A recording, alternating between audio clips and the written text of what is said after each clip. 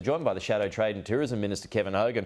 Well, let's just start there. Those ghost flights, it's an interesting story, Kevin. You know, we're trying to boost tourism here in Australia, but you've got these ghost flights running and capacity needs to be increased when it comes to, you know, international guests and international flights. What have you made of that fiasco? Yeah, look, a bizarre decision, Pete, by the government not to allow more competition. Qatar applied for 28 more flights a week. That would increase competition, lower prices, get more foreign tourists back into Australia, with which Graham just said we're not even close to where we were pre-pandemic. So for them to not allow those extra flights, for them to not allow that extra competition and lower prices for tourists is bizarre. There's been no rationale for it, no explanation for it. So it's really disappointing decision. It's just the hold that the big airlines have got here, the power that they have?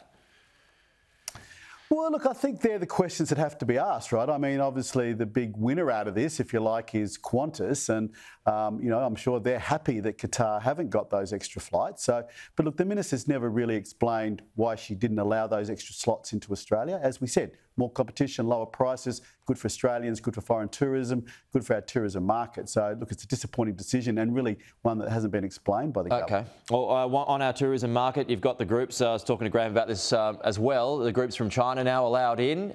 Your thoughts on that? Oh, look, great news. The Chinese pre-COVID were spending about over $10 billion a year of our international tourism dollars every year in Australia. That was $1 in $4 was coming from the Chinese market. So it's an important market.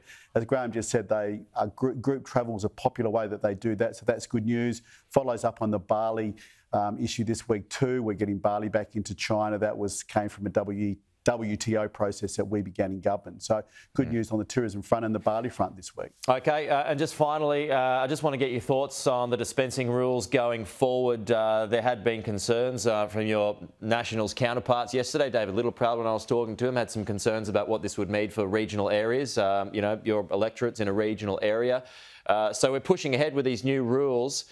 Had the fear been overblown when it came to pharmacies being shut down in regional areas, or are you still concerned that that's going to be the case?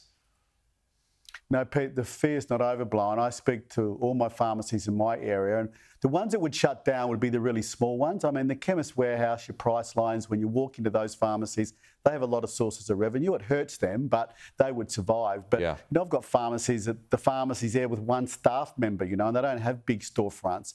They will shut, or they will really wind back their hours. Or the other thing they're going to do, and this has come out this week too, Webster packs. You know, that's when pharmacies put tablets day by day and they plan it out so the customer comes in and they just don't have to open everything up. That's costly for the pharmacists. They're now saying they won't be able to do that, some of them. Nursing homes are now saying that the pharmacists who used to do that won't do it, so putting up the cost of that for your residents and aged care facilities. So look, we all want cheaper medicines, but the government hasn't thought this through. Was that an overreach, though? I mean, speaking of you know, thinking through, is that an overreach? I mean, I spoke at length about this week about charging for those those packs that you were just talking about then, charging those in aged care homes. I mean, that's a big call.